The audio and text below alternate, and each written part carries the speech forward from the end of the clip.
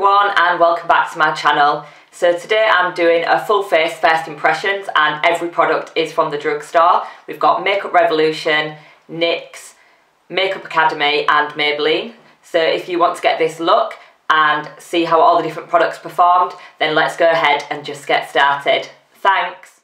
So I'm starting with clean dry skin and I moisturise with my Bobbi Brown Extra Hydrating Cream, and now I'm going in with the Makeup Revolution Pro Radiant Cool Pink Primer in Radiance. Applying this to the skin, obviously you can see it left sort of a pink tinge to my skin.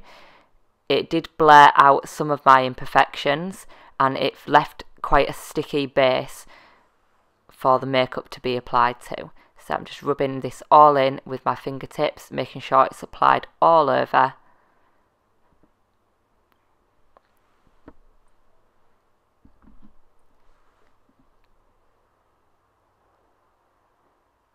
Next we're going in with the Makeup Revolution Conceal and Define Full Coverage Foundation in shade F10. The doe foot applicator here is really nice. You can get quite a good amount of product on the skin with it. The only thing that I don't really like is the fact that you put the doe foot applicator on your face and then back into the bottle, so it could be spreading some germs. And then I'm going to go in with a damp beauty blender and blend all of this out. This was a point where I noticed that the primer was drying quite tacky and the makeup was sticking to it really well. The foundation, as you can see, is a little bit dark on my face, but it does match my self-tan. It applied really nicely, blended out really well, and I wouldn't say it was totally full coverage. I would say it was more medium to full coverage. I do have quite a lot of acne scarring and pigmentation on my cheeks, and it did cover it quite well, but not perfectly. I'm just making sure this is blended in everywhere, going over my eyelids and bringing it down on my neck. Next I'm going in with the Makeup Revolution Conceal and Define Full Coverage Concealer and Contour, and this is in shade C7. Just applying it in a triangular shape underneath my eyes just to brighten the area. Again, using my damp beauty blender to blend all of this in. The concealer did blend out really well. A lot of research on the internet said it was a dupe for the Tarte Shape Tape. I haven't used that concealer yet, but this is a good concealer. I wouldn't again say that it was full coverage. I would say it was maybe a medium coverage, but it's definitely buildable. It sat really nicely under my eye and on top of the foundation, all blended in really well.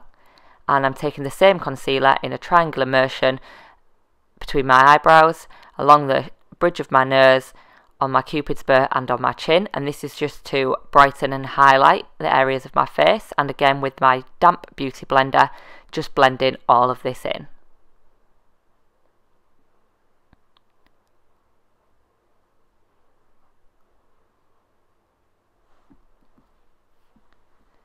Next I'm going in again with the Makeup Revolution Pro Full Coverage Camouflage Concealer, again in shade C7, and I am just spot concealing any blemishes that are still peeking through the foundation just with a small concealer brush. I will say that I thought this concealer was a lot better than the Conceal and Define concealer. I thought it covered more, so next time I'll probably try this under my eye. And now we're moving on to brows. I am just using my Anastasia Brow Wiz spoolie here, but then I'm going in with the Makeup Revolution Brow Pomade in medium brown. I do have the Anastasia Brow Pomade and I do think this is actually a really good dupe for it. The consistency is the same, it's really easy to work with, it's blendable, and they do have a really good range of colours. You do get quite a lot of product for your money as well. And as you can see, I am just filling in and adding a bit more definition to my brows. I am lucky to have quite a full brow naturally, so I don't take a lot of work to gain a nice brow shape. Here I'm just going in with my Body Shop brow brush and just filling everything in, making sure that it's all looking good. And then just giving it another brush through with my spoolie just to blend everything in and make sure that I've not missed any patches.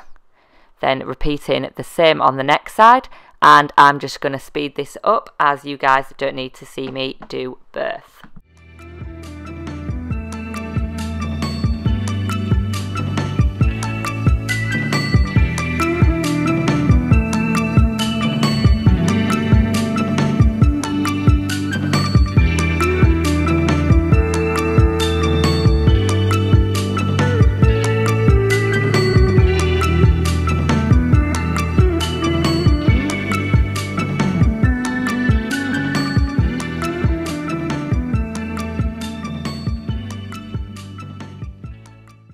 Next we're on to eyes, so I'm just taking the palest shade, which is Diversion from a Makeup Academy palette, and I'm just applying this all over my eyelids with a fluffy brush just to ensure that everything is set and we have a nice even base to work with.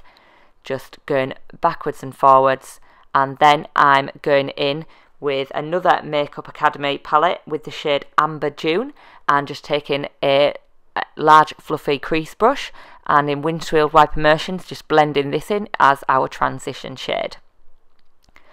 I will say that even though there was a lot of choice of shadows at the drugstore, there isn't a lot with pigment. Makeup Academy do these really great palettes where you get 12 shades and they work out at £6, so it's about 50p a shade. Some of them aren't great for pigment, but a lot of them are quite good. The only problem with the palettes are nearly all of the shades are shimmer shades. So if you don't like shimmers, then this one is not for you. The next shade I'm taking is again from a Makeup Academy palette, and this is shade Bedrock, and I'm just taking this with a smaller fluffy crease brush and just blending it into the outer corners of my eye and not taking it as high up into my crease. And then I'm going back with the original fluffy brush with no extra product and just blending all these edges out. As you can see on the other eye, I'm repeating the same process with the shade Bedrock from the Heaven and Earth palette and just keeping it towards the outer corner and lower in the crease, backwards and forwards in windshield wiper motions. This is sort of a nice purpley grey shade. It's not showing up great on camera of what exact shade it is, but it is a sort of an aubergine grey. Just making sure that this is really well blended. Blending here is the key, as drugstore shadows can be quite choppy. And then lastly, going back in with that same fluffy brush from the start and blending this out. I'm then taking the shade Wink from the Undress Me 2 palette by Makeup Academy and just taking a flat shader brush and just applying this on the inner and middle part of the lid. This is sort of a mink shimmer shade, quite metallic, and it's blending in really nicely. For the price, these Makeup Academy eyeshadow palettes are really, really good quality. They could do to be a bit stronger on the pigment, but you could just wet your brush with a bit of setting spray or a bit of Fix Plus and it will make the shadows pop a little bit more. So repeating the same process on the other side, just flat shader brush and just keeping it in the inner to middle part of the base. Just making sure that everything is really well blended and just packing on the product to give off the full metallic effect. Then we're going back in with the Heaven and Earth palette and we're taking the shade Valley, which is a slightly darker purple shimmer, and we're taking a more dense fluffy brush and just deepening up the outer corner, just applying it in sort of a triangular motion on the outer side of the eye and repeating on the same on the other eye. We're not dragging this one as far in as we did with the first darker shade, and just making sure that everything is really well blended together. Don't worry too much, everything can be cleaned up at the edges. And then we are to going back in with the fluffy brush with a bit of the transition colour on and going backwards and forwards to make sure this is really well blended. I am then taking the second fluffy crease brush and just blending the two colours together on my lid just to get rid of any harsh lines, and then going back in with my beauty blender just to clean up the edges of my shadow, make sure that nothing's fallen. And then we are going in with the black shade that's in the Undress Me Too palette, and we are just using a dense pencil brush and just applying this along the along the upper lash line, and the upper waterline, just to give the lashes a fuller effect and just to deepen this look up a little bit and make it a little bit more smirky. It doesn't look like it's the most comfortable thing to do, but once you've done this a few times, you get used to it, and just cleaning up anything that has gone onto the lower waterline. Next, I am taking the Makeup Revolution, the Liner Revolution, which is just a felt tip liner in black. This is a really good drugstore liner. It has a lot of pigment, really easy to work with. The felt tip end is quite flexible and comes into a point. So here I'm just drawing on a wing. Unfortunately, I need to get quite close to the mirror to do this, so you don't see a great deal here, but I'm just doing a small, simple wing. So next I'm going in with the Makeup Revolution London, the Mascara Revolution in black.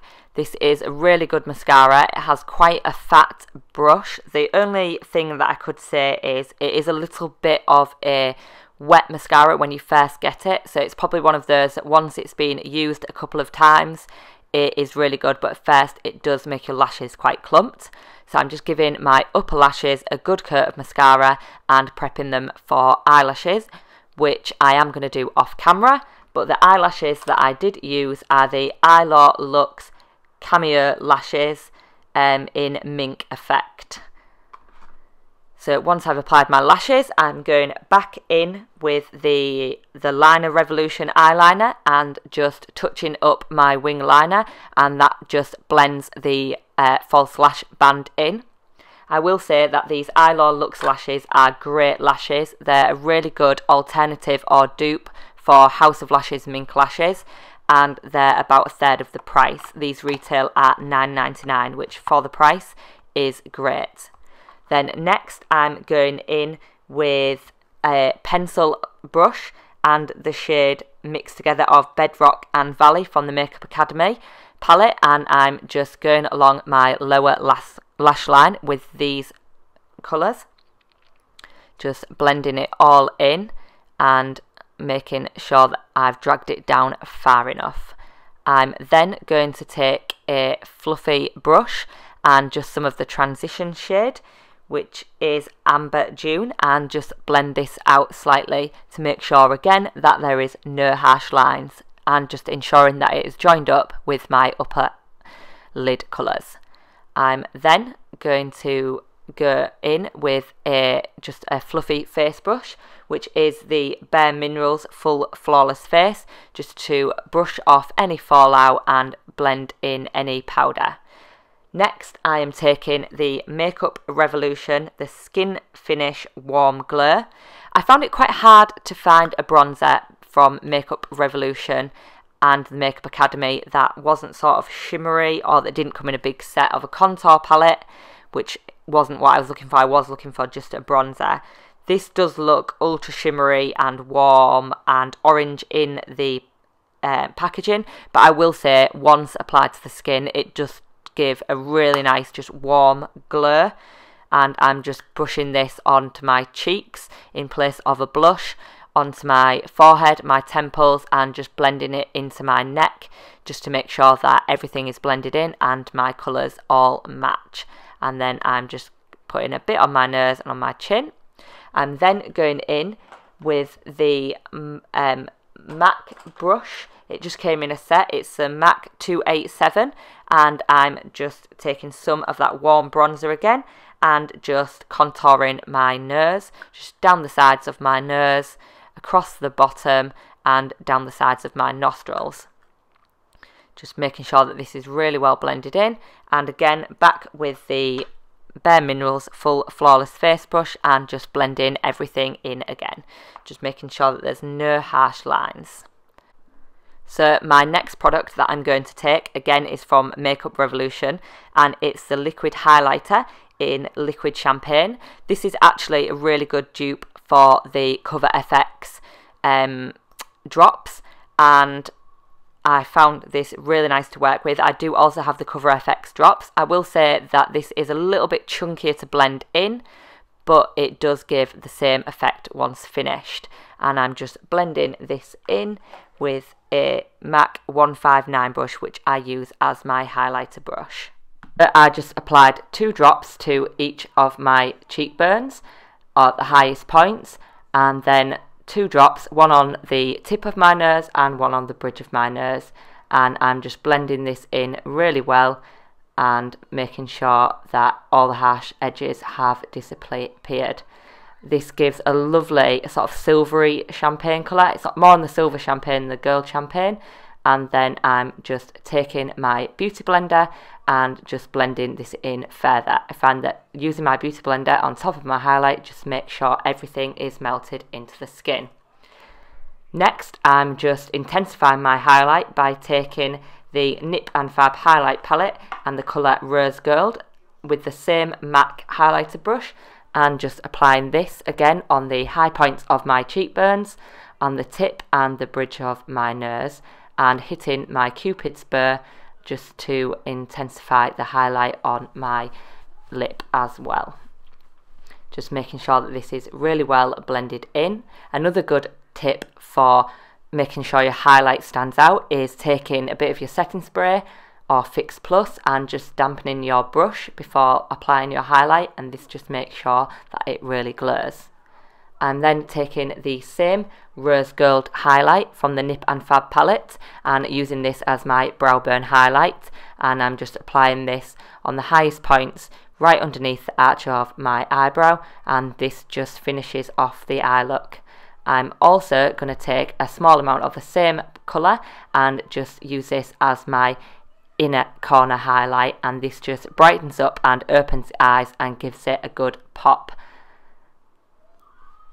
And then just going back in with my highlight brush and just giving this one final blend over, and then I'm just taking a plain stippling brush and just blending all of my cheek products in together, making sure that this is really well blended, that there's no harsh edges, and just going all over my face and my forehead, bringing it down on my neck. Next, I'm going in with my NYX lip pencil in colour 01 Natural and just lining my lips. This is a retractable lip pencil, and it's actually a really good colour match for my lip colour.